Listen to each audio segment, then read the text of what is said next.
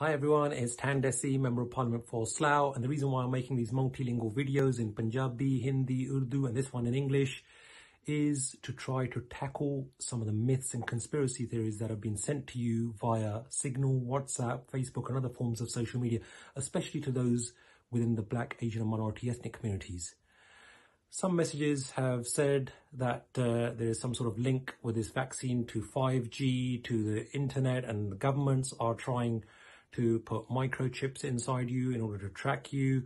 Others have advised women, especially those who are pregnant or looking to become pregnant, that somehow this will have an effect on your fertility. Others have tried to say that this contains animal products or it's not halal or kosher. Please let me reassure you that we have been advised by global scientists and medical health experts, and that's why governments, whether that's in the UK or across the world, have deemed these vaccines as being safe.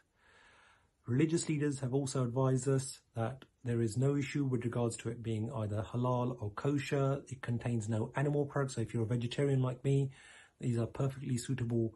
These vaccines are perfectly suitable for you. And if, as a woman, you are either pregnant or looking to become pregnant, this vaccine has no issues or no detrimental impact on your fertility. And for those who are worried about governments somehow putting tracking devices inside you, please let me reassure you that if governments want you to do that, your mobile phone is enough for them. So there is no link to 5G, and that is why I'm requesting yourselves, please take the vaccine. Please do not fall for these conspiracy theories.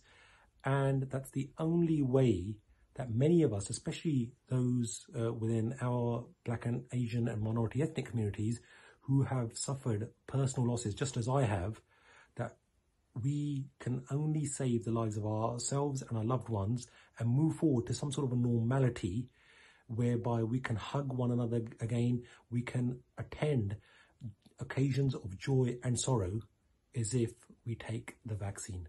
Thank you very much.